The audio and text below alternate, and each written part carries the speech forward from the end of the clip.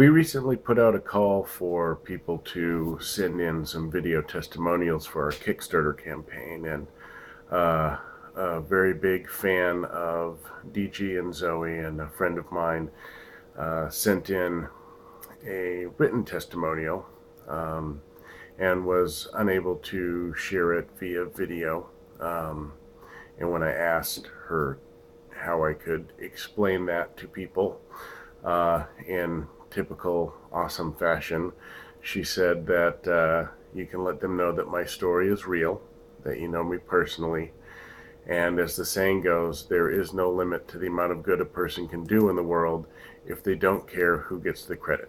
So in this respect, she is happy to be the one standing behind the spotlight in order to make sure that it stay focused where it should be.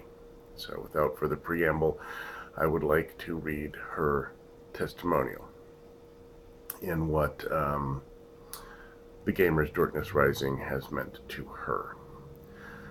I recently got the emails and saw the social media posts about it being the 10-year anniversary of Gamers Dorkness Rising.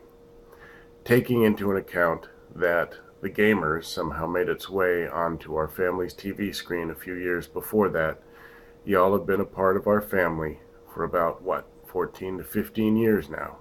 Wow. So, thanks. Not just for the fun and entertainment and adventure.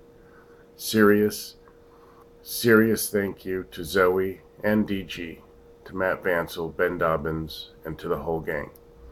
As a mom, thanks to you all.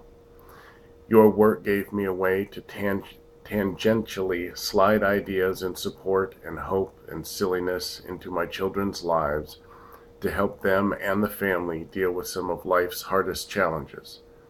Cancer for the mom, moving a lot, bullying, teenage angst, learning disabilities such as dyslexia, acute shyness, a leg amputation also for the mom, and more.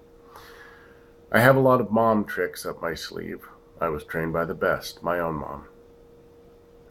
The great thing about placing your shows and the FRPG games that tagged along into my kids' lives meant that I could step away and let them have a supposed mom-free zone, which they felt they had discovered on their own. They would watch the shows over and over, and then in FRPG D&D gaming, practice role-playing many different approaches to facing life's real problems.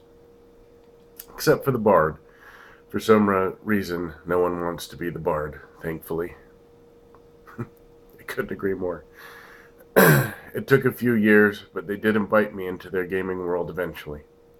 I even went to Gen Con with them in 2012 and was in the audience shot that we did for the 9 Empires, for the Gamers Hands of Fate.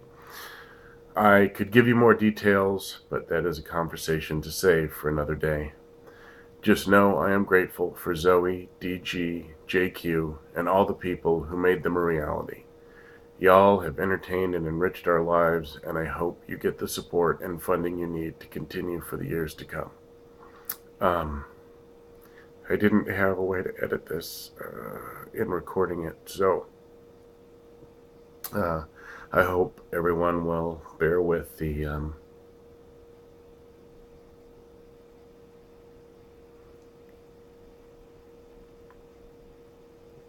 mistakes in this beautiful testimonial.